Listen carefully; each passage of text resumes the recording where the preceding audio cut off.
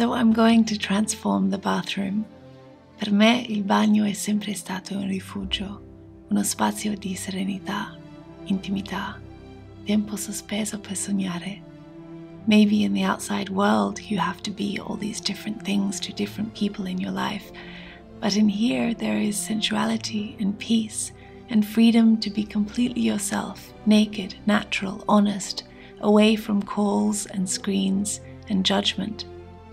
I soak in a bath, I wash away my tears, my fatigue, the dirt of the day, dopo una lunga giornata fuori nel mondo caotico.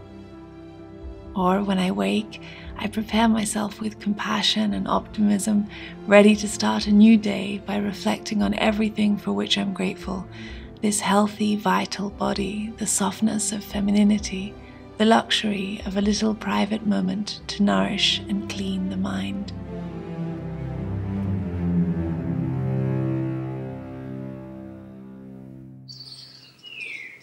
Of course, when one moves in with a bachelor, sometimes he hasn't yet considered the bathroom could be this kind of oasis. But after seeing how I renovated his kitchen, he asked me to work the same magic on the bathroom and breathe some sensuality into it. As ever, I am doing it on a budget, but as those of you who have watched this channel for years know, what I lack in funds, I can always make up for in patience and a high tolerance and passion for tedious, old-fashioned manual labor. So here is what I'm working with. A very small space, IKEA shelves, a little trolley that was filled with bathroom products he never uses, a bath that is kind of a mess with tubes and bottles because there's nowhere to put them, towel hooks on the back of the door that never really work as the towels always end up falling on the ground, a mirror and cabinet that is functional but not very beautiful, and seeing as it's a small space, the bigger the mirror the better, I think. An off-white plastic toilet cistern, which doesn't seem important, but you know, when it's in the corner of your eye every day, these things can change your mood, I believe. A lovely sink and bathtub, nice tiles, but nothing that makes one want to soak in a bath with a lover by candlelight on a cold winter's evening. Cioè, uno specchio normale. Proprio uno specchio vetro da applicare. Esatto. Per non spaccare, per non fare cose complicate, insomma.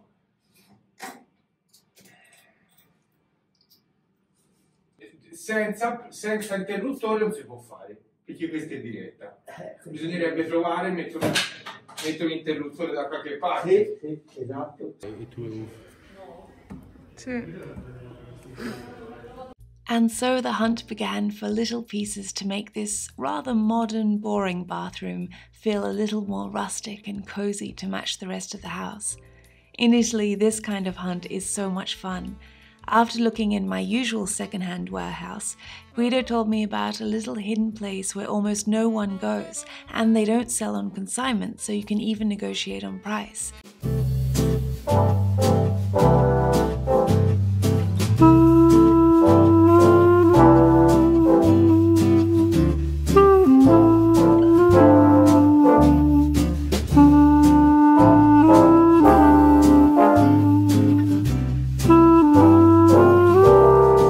After looking at many beautiful vintage mirrors, I found this one for €6 or $7 or $8.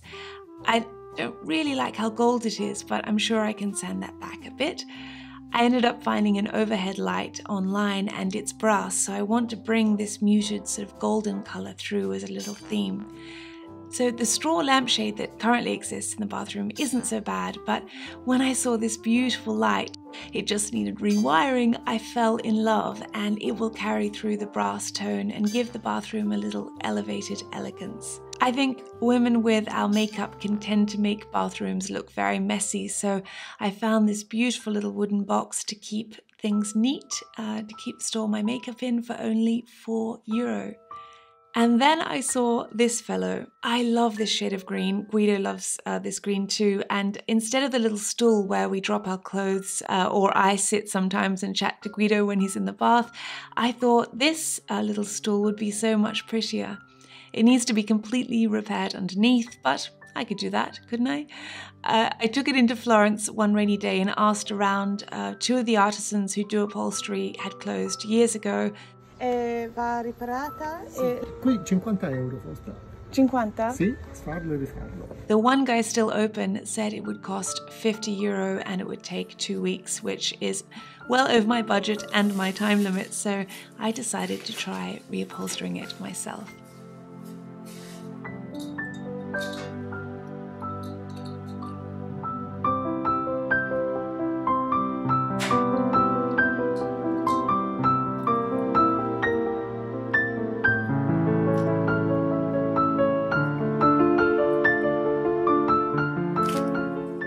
So I found this webbing which was quite cheap, and I didn't know what it was called in Italian, and then I learned that it's called fettuccia, like fettuccine, like the pasta, because like the long strips of pasta, and it's very robust. It took us a long time to find this sort of straw or I don't know, the stuffing to put inside, which is not easy to come by, but again very cheap. But we just found an old gentleman who sold us a bag for like €2. And then have my little nails. I'm going to need to carefully take out the staples. And then what is underneath it? Oh look, so much. And then usually there's a piece of fabric. Just a little, oh my gosh, look at that. It's just tiniest, it's just worn away. I'm gonna sew a little pillowcase for the new stuffing, and then it will have that fabric which will sort of protect it so it doesn't come through on the other side. Just put the new light in and a little bit of a hole which is going to be covered by the mirror. And here I am about to waste a lot of money on paint. When I did the kitchen, I went to a professional paint store, but this time we went to the Italian equivalent of sort of Home Depot store. And I assumed that, you know, if they make paint that isn't cheap and says it's for floors and tiles and is calpestabile and waterproof, that it would work. Little did I know. But making mistakes is a part of DIY. Which, by the way, in Italian is fai da te. So it is Friday afternoon and I've just published the harvest episode, and frankly I'm quite exhausted and I would like to just relax, but we have to start the bathroom renovation, and the first step is il primo passo qual è? Pulirlo accuratamente con l'acetone. Con l'acetone. So yeah, we've just got to clean the tiles first. This is a lot bigger job than the kitchen renovation.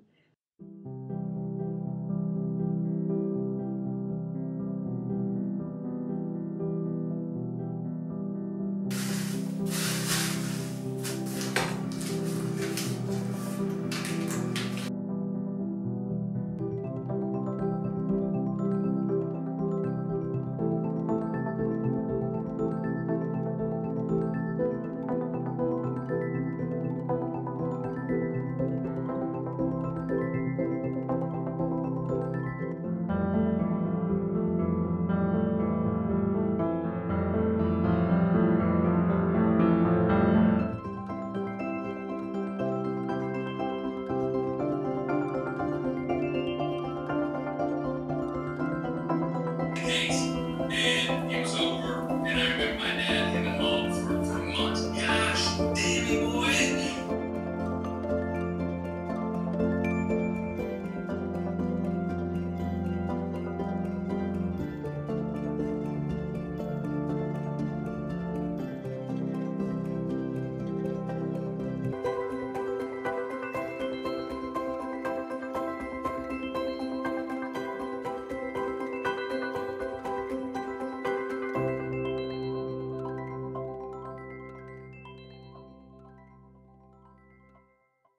Ciao!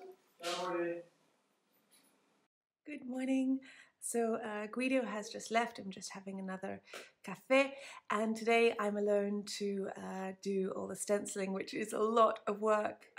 It's also this super challenge because I've got to do the floors as well, so I have to think about how to do it all, and it has to be done sort of all within 24 hours because the resin that has to go on you know, within a certain time that the white paint has gone down. Sorry, complicated, but anyway, but I love a challenge. I love, I don't know, you know me by now, you know I love tedious work. I think so many of you are creative or artists of some kind, and it's so important, isn't it, to just change your medium every now and then, just not as a full career change, but just every now and then to sort of like kickstarting your creative metabolism. For example, I'm always filming or editing or writing, and now just the prospect of working with my hands and doing the stenciling is so exciting to me. I woke up this morning like a little girl on Christmas just thinking, oh my, I'm so happy. Plus I love the idea of just really pouring myself into something for 24 hours. So yeah, so for me, the thought of doing this is a little, it's a lot of work, but it's very exciting to me. I feel so happy. Also, I've said this before, but I love this feedback loop of just kindness and beauty. I've been sitting here sipping my coffee, and it's Saturday morning, and I'm reading your comments on the Harvest episode, and just so many of you appreciate exactly the same things that move me, that inspire me, that make me cry, and it's just such a wonderful. Oh my goodness, you put me in such a wonderful state of mind, because now I go into today and I'm just so motivated, and I think, oh, I can't wait to show them you know, what I'm doing next, and get their thoughts on that, and sort of highlight the things that I know, because by now I feel like I can get a really good sense of what resonates with you, and it's still such a pleasure to, you know, find these details and continue the conversation. This is the stencil. I searched everywhere in all the stores in Florence and on Amazon and everything. I couldn't find anything that was 20 by 20, which is the size of the tiles. And then I found this little store that I had them send it to me. They're just near Livorno, I think. Anyway, this time I got, knowing from last time in the kitchen, this time I got 3 of them so that then I can sort of work more efficiently. And the reason I chose this pattern is because it is the closest I could find to replicate this pattern here, which is in the, which is like sort of a grate that's just built into the window, and who knows how old it is, but it's in all parts of this property. Anyway, I love it. We removed the window so that this could air more last night, so it's quite cold in here, and it looks like it came up well, I think. Yeah, it's quite nice, quite nice.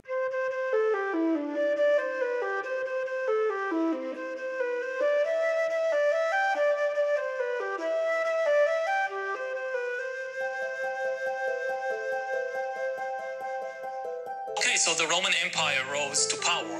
Did it actually make humans happier? Did it make them more miserable? If it had no noticeable effect on, say, average happiness in the world, what does it matter?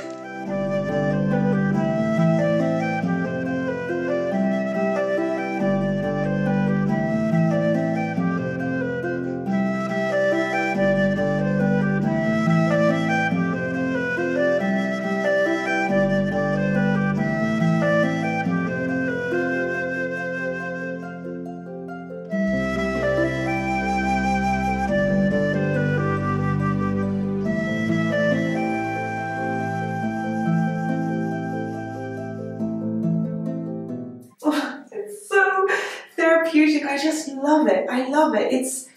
I even love that.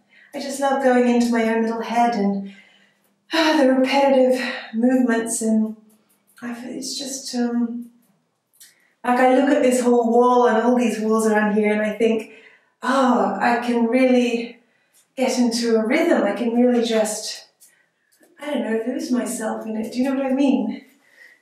Everyone's different, but I feel like a lot of you seem to be like me in that you find a melodic sort of therapy in these repeated tasks, you know, these repeated movements. And also the fact that I'm alone, right? It's so peaceful. I'm just looking out of the window here and I can just hear the birds and see the vineyards, and I don't know, I really like it. I think even though Guida's working in Maremma, I think even if you're in a relationship, it's nice to have that time, or I suppose it's actually a luxury.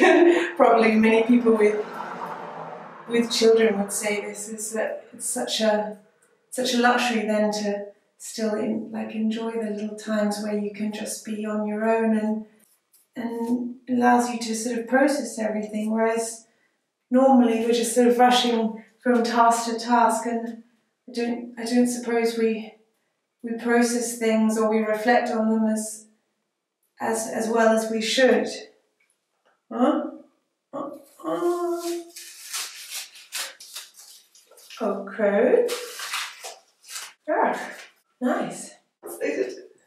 So excited. Difficulty is, there's always a tiny bit of paint that comes up the side, so I have to pad it first so that then I don't stain the new tile when I stick it on. This is why I bought the 3 this time, learning from my last experience with the kitchen. All right, onward and upward. I'm trying not to stick. Can you see me? Am I still in the frame? Yes, I am. I'm trying not to press the masking tape on too hard, because I'm worried it could strip off this base coat, because you see the thing is, this type, I'm using a different brand of paint this time than I used in the kitchen, and it needs to have the resin go over it. So yeah, I don't know, it's not exactly ready yet to have something as challenging as masking tape be stuck onto it, so I don't want to pull it off. What I'm trying to do is what I did last time, is that within one stencil square I'm doing some bits that are very thick with paint, and then other bits that are just like very, very faded, so that it kind of looks like they're older. It's just so satisfying seeing something that you just know at a certain point you're going to be able to look back and you see it sort of taking shape slowly. And pretty much everybody's anxious all the time. It's a rare human being who isn't anxious. That comes from an unexamined life. And you can examine it in multiple ways. You can examine it through do a lot of meditation, sitting there with yourself and letting your mind run crazy, and then seeing what's actually in your mind that your mind wants to tell you. It could be through therapy. It could be through reading lots of philosophy and reflection and long walks. So there's many, many ways to tackle it. But it's that spending that time with yourself to examine, why are you having these thoughts? Think about it this way. We spend so much time in our relationships with our wives, our relationship with our colleagues, our relationship with our business partners, our relationship with our friends.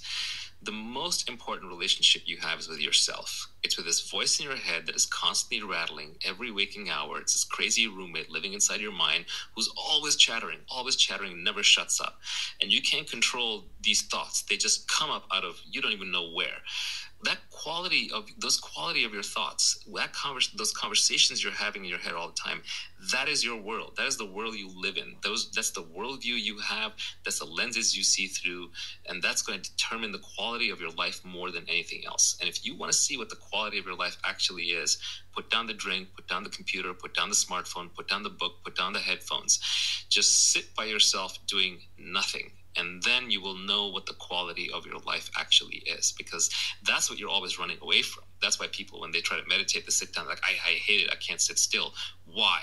Because your mind is eating you alive. Your life is unexamined.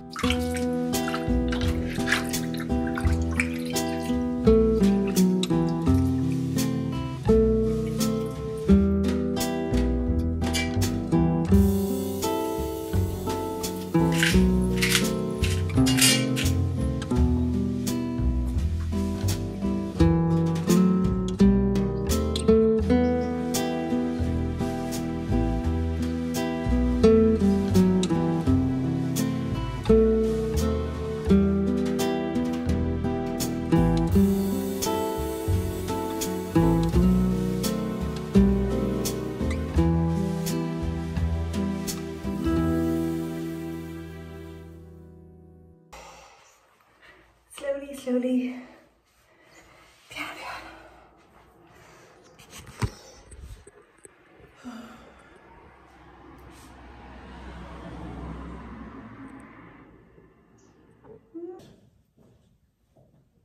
Hello. Oh, wow. It's amazing. You like it? Bello. When merit comes to be a governing philosophy, a way of determining access to opportunities, it has a dark side. If we had a perfect meritocracy, if we could one day overcome all of the obstacles that hold people back, the winners of the race would believe, understandably, that they deserved their winnings, and that the losers deserved whatever place they wound up in. But one question could be asked is, do we deserve in the first place the talents, the gifts that enable us to flourish in a market society like ours? Or is having those talents a matter of good luck? I got back from my day in Maremma, and this is what I found. An amazing job with a crazy person attaching stencils everywhere. And Define crazy. in a good way, obviously. Send a kiss? Do you? Yeah, no, to everybody. I'm not a Victoria's Secret model, I'm worried. No, not really. I don't do cheesy kisses. No, but you look like dressed like a Victoria's Secret. Okay. Ciao.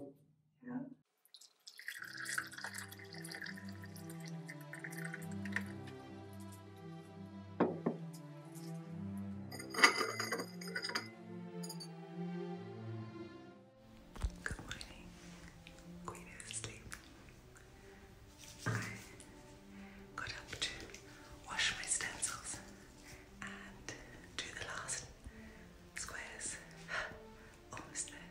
Almost. I'm run now.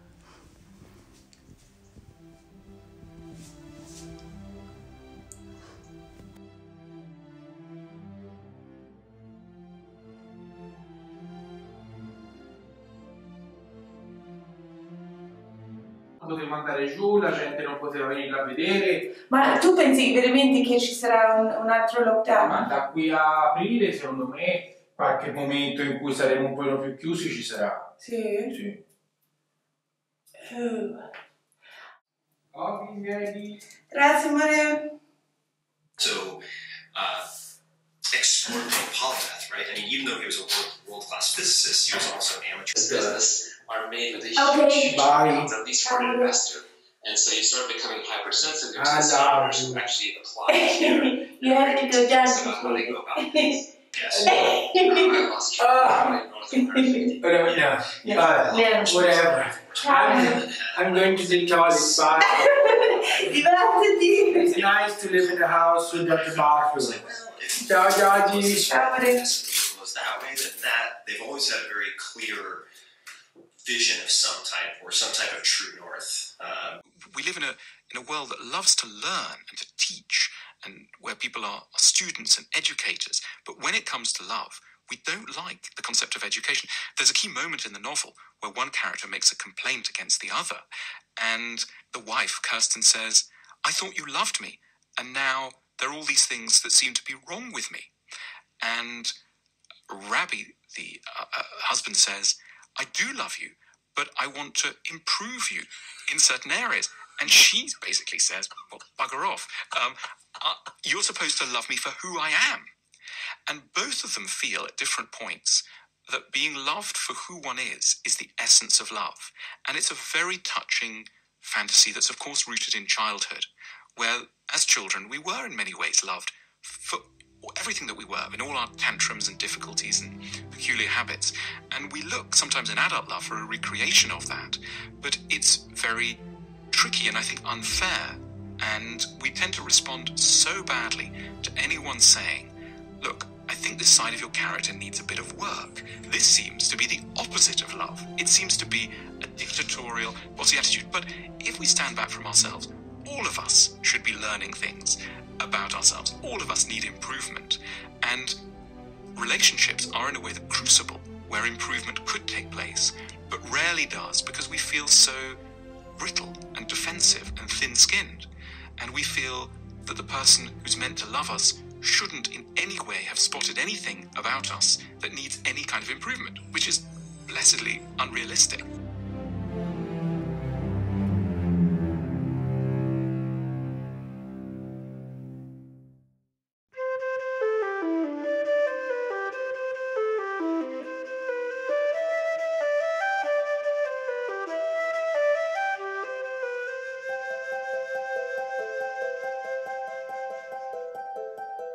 Thank you.